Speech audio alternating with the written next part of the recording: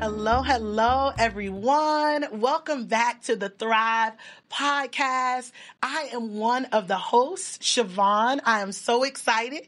And I'm here with the lovely Eilene, my co-host. And we have another special guest for this particular episode, the wonderful April. Hi, April. Hello, everyone. How are you all doing? We're doing great. Doing great. So, I'm excited. I'm so excited. And what's so amazing is April is another life coach. So I want to let you all know. And this year, we're really excited. I'm just going to put her out there. She received her ICF credentials. Come on. So Let's go. For her. As a coach, that is incredible. It's incredible. Yeah. And so this particular episode is special for many reasons. One, we have officially made it to the halfway mark of the Thrive podcast. I know it's bittersweet. We only have 6 episodes, you all. Hey. So this is episode number 3. That again is based on the Thrive program created by life coaching and counseling teams to empower and equip students to thrive in all aspects of their university life. This particular episode is called Mindset Matters, and we get to focus on growth mindset and mindfulness. And so to get us started, we always like to start with a testimonial. So Eileen's going to read that testimonial for us. Yes. Okay. So from the Thrive program, someone had said, talking about failure as a stepping stone. I learned that in life, you have to face challenges, and with that, failure may occur. Through taking on new challenges, we gain knowledge and experience. So even though you may sometimes fail at something new, you try to face a new challenge and are not successful, there is still a calling over your life, and there are things you will have success in. Amen. Amen. So, April, what comes to mind when you hear this testimonial? I am excited that it sounds like that individual embraced what we deem as failure. So I say we, because that's not how God sees it. So in life, in reference to this growth mindset, I have learned it's the journey is what God is looking at. He's looking at your obedience, your willingness to abide into the will of God. So therefore, he honors that, right? Yeah. So I really challenge now my perception of what failure really is. If I am walking and operating in the will of God, then I am successful, no matter what the outcome is. Hallelujah. So therefore, it's so much greater than the outcome at the end. It's what's happening along the path. It's what's important. That's where the power is. Yeah. I love that, April. And what a great way to get us started, because that has been the theme throughout these Thrive episodes, is that we're on a journey. Yes. And the moment that we can really embrace that we're on a journey, it really does make all the difference in the world. But to embrace it, we have to have the right mindset. And that's the thing. So tell us a little bit more about Carol Dweck and this growth mindset concept. So Carol Dweck, she is a professor at Stanford, and she had literally did an extensive study on a group of children. Yeah. And in that study, she recognized that the kids who were willing to take on a challenge, she noticed that there was an increase in their confidence. They also gained a new skill versus the other children who did not. They kind of shy away from it, which also caused stagnation when you shy away from something that is ultimately created to help you grow. Right. Hence, growth mindset, right? So with that being said, after doing my research on her, I recognized like, wait, let me check myself for a minute. Yeah. Where am I? Where have I been in the past? What mindset did I have in the past? So she compared the fixed mindset, which seems to be very rigid and technically afraid of anything that's going to challenge you to exercise your growth muscles, right? Right. So I, since taking and doing that talk here through the Thrive program, it really challenged me. It really increased my own awareness, and it made me look at different challenges in life different. Yeah. Okay. And see where I need to grow and exercise my growth mindset muscles. Right. I love that so much. And what's so amazing is she did this research on a group of students And it has been now in every facet of life. It's used for students in university. It's used for businesses and team members, team development. How are you thinking? How are you perceiving where you are, what you can do, what you're capable of? And I think a lot of times we do have those questions come up. Yeah. Like, can I do this? This thing that's in front of me? Am I able to actually do well in this area? As a teacher many years ago, there were students who either really got math or they felt they were horrible at math. And then when I taught reading, if they struggled in reading at any point in their life, they just felt like they couldn't do it. And part of the class that I taught, they taught the Carol Dweck growth mindset concept. And I watched students start to shift in their learning as they begin to believe that they had the capability of learning this area that they've struggled in for so long. It shows that no matter what challenge is before you, the way in which you either soar or fail to soar has everything to do with the way you think about yourself in regards to that circumstance. Amen to that. Yeah. Amen to that. Yeah. And I can attest to that. Math is definitely not one of my strong suits at all. Okay. And where I learned and experienced the growth mindset was in geometry. Yeah. Wow. Geometry. Yes. Yeah, I did that in the summer. That was my summer class. You know? Strategically do that in the summer, right? Get it over quick, right? Yeah. So yes, it was geometry, and my mom had the great idea to decide to sign me up for honors because I did so great in Algebra 1. Ooh. Now let's face it, Algebra 1 is different than geometry, Absolutely. okay? It's all 100% Different. But there's some different techniques and strategies and skills that you're learning in those class I settings, don't right? use them now, but okay. But I can tell you, throughout that whole entire process, I had to learn to get comfortable with being uncomfortable. Right. I am typically an A-B student. Challenges academically wasn't an issue for me, right? It all just came as long as I studied, I would grasp and understand the concept. Geometry was something different. Something different. It required that I reached out for resources. I had to get comfortable with asking for help. Right. Wow. So I got a tutor and she assisted me with different things. And the bottom line is when we were done with when I was done with the class, I ended up on my last test making an A. I still have that test to get today. I mean, it's like I was in 10th grade when that happened, right? And I saved that for a purpose. Wow. Because I struggled from the very beginning, struggling to get a C on every exam. But at the very end, a light bulb just turned on. Right. And I was able to get that A. Wow. And so that is a good illustration of what a growth mindset is. And I want to honor my mom in that because she could have easily pulled me out and placed me in a place of comfort because of the distress that she saw me in, right? As parents, we always want to rescue our children, but what we have to understand that sometimes that child has to go through that period of challenge and struggle to grow. Yeah.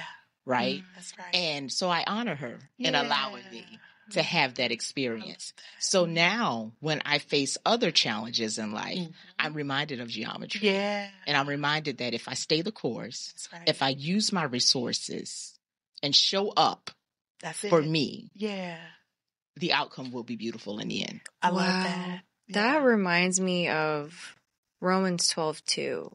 Do not conform to the pattern of this world. So don't stay in comfort, right? Yes. Yep. But be transformed by the renewing of your mind. To be transformed takes work. And then it says, then you'll be able to test and approve what God's will is, his pleasing, perfect will. But transformation takes that work, right? How willing are you? Can I see this as an opportunity to grow? We have to get out of that comfortability. Okay, God, I can put my mind to this too. But we're doing it with God. With him. We have an advantage. Absolutely. The mind of Christ. Yes. The mind of Christ. Yeah. And it's in those moments we discover who he really is. Yeah. Right? Good. We discover how much and how deep his grace and his love is through those experiences. So therefore, we're doing a disservice to ourselves spiritually by shying away for something that has just given us a moment of discomfort. Yeah, that's so good, April.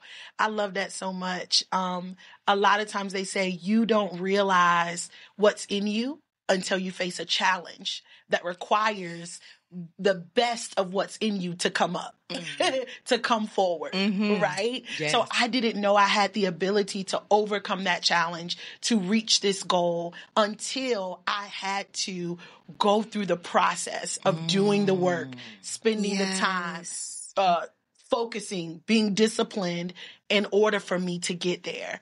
But if I never tried, I could never see that.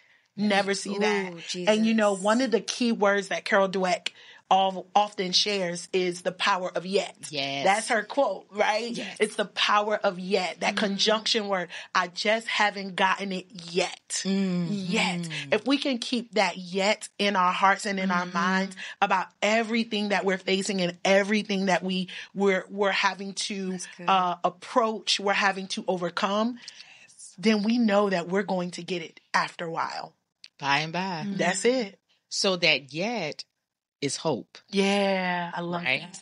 The yet is the hope. And the other component that she talks about is knowing how to praise throughout the process. Yes. So praising and recognizing what we deem as little wins. Yeah. Acknowledge them. Yeah. Because that just gives you just enough energy to keep pushing forward. Right. Yeah, I love that. And I think one thing that I've definitely struggled with pertaining to the mind is I want to get to the finish line. Yes. Like, okay, my mind is already at the destination, but am I rejoicing in the little wins? Right? Am I rejoicing that I am actually doing this? And even if we can't see those little things that will eventually get to the destination, our mind has to think, okay, this is something I did. Yeah. How do we celebrate that? That's right. Right? And then even too, James talks about, he said, consider it pure joy, my brothers and sisters, when you face trials of many kinds. Yes. Pure joy is not just on the outside. It's in the inside of your mind. Okay, God, how do I praise you in the midst of me going through this trial? How do I praise you when I'm feeling uncomfortable right now? Because he knows he's using this challenge to grow you so you can also help others. Y'all, your mindset can even help other people. Yes. At the same time, that confidence in your mind, right? That discipline in your mind can bring joy to others. Right? You bring that spirit of joy in you so others can see, okay, cool. This isn't just for me. It's for others too. So this is so good. I love that. That's so good. Oh my God. So good. And you know what that leads to, since we started this conversation about education and teachers, it does become, in my past experience, I was a mental health therapist. And we used to talk about the concept of a self-fulfilling prophecy, right? So speaking of teachers and also parents, if you believe that a child can, and you feed that belief, what will happen? Then that child too then will believe that they can too. Contagious. It is very contagious. Yes. So all of that, even joy, is the same thing. It's contagious. If we believe it, we show it, and we continue to nurture it in others, it will grow. That's right. I love Absolutely. that. And so go ahead. Another dynamic that I want to bring out that's really important is mindfulness. And so I think this is a perfect segue into mindfulness. Yes. Because we're talking about pure joy. We're talking about hopes. We're talking about feeding our beliefs. Yeah. And mindfulness is a way for us to get our attention, get our focus on the right things, right? It's a moment to gather ourselves beyond maybe some of the emotions that are actually not going to move us in a positive direction. So when we talk about mindset matters, we have to also talk about mindfulness. And so when we think about mindfulness, one of the things that counseling services shared was talking about mindful walking. And I know Eilene is all about this, and I am too. So at Regent University, we have this amazing campus, right? It's so beautiful.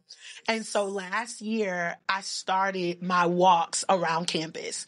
So I just was like, okay, this is my walk with you, Lord. I'm just going to walk and talk with you. And it's so amazing just to focus myself, to recenter myself on what truly matters. It has made all the difference in the world just to have those moments. And I think sometimes when it comes to mindfulness, it's like, how do I do it? What do I do? Where do I go? How do I get to that place of stillness? And it can be a walk. Yes. It could be taking out a notebook and, quieting the environment that you're in and just beginning to journal, to write out your thoughts, write out your feelings. And I think that's so important is we find those ways to regather, regroup, reprioritize, and reorganize what matters to us. Yeah. Absolutely. Yes. So mindfulness is a beautiful exercise that I too participate in on a regular basis because it does set the tone of my day. When I do take that moment to pause. See, so there's a big difference between mindfulness and mindlessness, right? So mindlessness is, have you ever driven down the highway and you're so caught up in your thoughts, you get to the next exit and you can't even remember how you got there. Yeah. That's a great example of what mindlessness is. Wow. You're just in your mind and not in that present moment. You're already forecasting, thinking ahead, or either ruminating on something in the past. Mindfulness requires you to be present in the moment. Yeah. Right. Because a lot of the things that we do challenge ourselves, or one of the struggles that we have is sometimes we're thinking far ahead. We're already trying to figure out what the future is going to be like. God is saying, no, I need you to be with me here. Oh, I'm already there. I just need you with me here. I love that. Yes. Be with me. Feel me. Yes. Hear me in the now, right now. That reminds me of this word, desensitized. We can be desensitized in the now because we're so focused and sensitive to the future. One thing that I love to do to center myself, because I think as students and even as a young adult, you start to go through all these responsibilities. You're by yourself now, a lot more and more independent, and your mind can be scattered. The one thing that I love to do besides walking is doing these breath prayers. The Word of God is alive. So one thing I'll do is breathe the Word of God. Okay, God, you are my shepherd. I lack nothing, because His Word is powerful. And sometimes we can information overload our minds. We can't even rest our minds. So what does resting your mind look like in the Lord? Because we can be desensitized, like you said, driving. Yes. It's very common. How do we get there? Very common. I'll ask myself, was that a green light? Hopefully that is a good example. And that's one of the topics we were literally discussing with one of my women ministry last Saturday was taking them through a period of meditation, which is prayer. Right. And focusing on scripture. Yes. And listening to what God is telling you through that scripture. And it was a powerful moment. It took us for maybe 5 to 10 minutes, but you can see the difference in their body structure. Wow. When they first came in compared to having that experience and leaving. It was a shift. Yeah. Right. I love that. It was a shift. And to hear that really stands out to me, because how many days have we almost dragged ourselves through the day? But if maybe we took that one moment to focus on God, to take a walk, to journal, to be present in the here, in the now, realize what you can control and what you cannot control. Amen. Man, how many bad days could have instantly turned into a better day? Absolutely. Right? Because we focus our intention like, okay, God, I know this is going on. I know this is something that I have to think about for the future. But right here in this moment, I choose to trust you. I choose to focus on the fact that you really love me and you really care about me. And one of the things that I always say that was a revelation for me is God is more invested in my future than I could ever be. Right. Because sometimes I fall short. Sometimes I get distracted. Yes. But God is always focused on who I am becoming. Yes. And what he has purposed me to do. And so God is more invested. And so if I at times need to leave it on God, all right, God, right here in this moment, I'm just focusing on you. The rest I'm going to leave in your hands. My God. I'm going to leave it in your hands, and I'm going to allow you to be God of my future. Yes. And God in my present. That is so good. That reminds me, we can be all over the place, but I was watching this one show, and he has said, just bring your 5 loaves and 2 fish, and God can do the rest. Speaking of when Jesus turned the 2 loaves and 5 fish into 10,000 or 5,000. Yes. All you gotta do, okay, God, what can I set my mind to? He always reminds me, bring your 5 loaves and bring your 2 fish. That also means in your mind too. Right? What are your 5 loaves and 2 fish into your mind? What are you letting in? Because he's not telling you to bring those thoughts into your mind. Sometimes your thoughts are not even your thoughts. They're the enemy's thoughts going into your mind. That's right. Take every thought captive and make it obedient to Christ. Because that thought can be a roadblock to your success. Absolutely. Or an opportunity to praise the Lord. Which one is it? Right? I love it. Right. And you know what? Being mindful, it doesn't mean that we're ignoring what's going on. Absolutely. Right? Amen. So honoring that, okay, I'm feeling nervous. Right. I am. Oh, so why am I nervous? What is the reason behind of this nervousness? What is it that I'm afraid of? Let me call it out. Right. Yes. And then I'm going to cast it on God's shoulders. And That's that's I cast my cares on you. That's I'm right. casting this on you. Right. Because you told me to come here. That's so right. I'm going to show up out of obedience. Look. Right. I'm going to show up. I love but it. I need you to take care of this little jittery feeling that I'm having. I need you to remove that so that I can be what you called me to be in this moment. I love it. You all, this has been an amazing episode. But we want to be mindful of time. And we want to be mindful of each and every one of you as we continue this journey on this Thrive podcast together. So, April, what would you say are some final thoughts you want to leave with the people about mindset matters, growth mindset, and mindfulness? It's to challenge your concept of what failure really is. Yeah. As long as you are showing up and being obedient to the will of God, you're already successful. Yeah. Okay? I love that. And also trust. In my journey, I've learned if I lend myself to God and lean into him, he is going to give me what I need in order to accomplish what he has called me to do. Right. I love it. Lend and lean. Ooh, I love it. So, April, we always love to close out in prayer. Yes, God. Would you do the honors today? I would love to. Lord God, I just want to thank you for being who you are, God. Thank you for being our Father. Yes. Thank you, God, for being our protector. Thank you, God, for being our keeper, Lord God. Thank you, God, for being our everlasting resource just to give us strength to move in the areas in which you have designed and created for us, Lord God. So just thank you for your providence, God. Yes. Lord, I ask that anybody that has logged into this session, Lord God, that you show yourself to them. Let them hear your voice, Lord God. Anything that is not of you, Lord God, I'm asking that you remove that spirit from them and give them that spirit of love, power, and a sound mind, Lord God, so that they can show up for themselves, but also continue to show up in your honor and glory. Lord, I just thank you for this opportunity. I thank you for the sisters that are with me today and continue to lead and guide us as we are showing up and being obedient to your will, Lord God. Yes, Lord. In Jesus' name we pray. Amen. Amen.